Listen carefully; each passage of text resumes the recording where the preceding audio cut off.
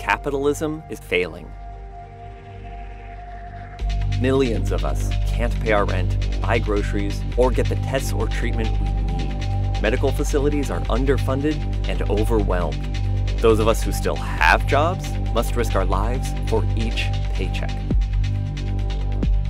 Prisons and detention centers have become COVID-19 death camps, packed with demographics deemed expendable. Factories, warehouses, and meat processing plants have become sites of active contagion, presenting the virus with an opportunity to hitchhike on corporate supply lines. Under these conditions, capitalists are demanding a return to business as usual, while governments introduce even more surveillance and control. It's never been clearer that this system prioritizes profits over human life. As politicians conjure trillions of dollars out of thin air and massive factories are repurposed on a whim, it's obvious that the problem isn't scarcity, it's distribution.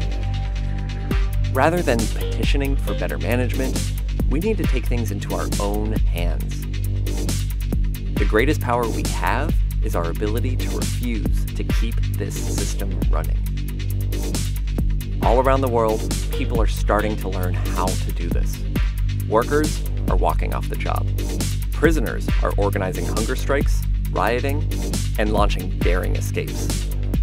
Millions of tenants are withholding their rent in a collective action that could become the first global rent strike in history.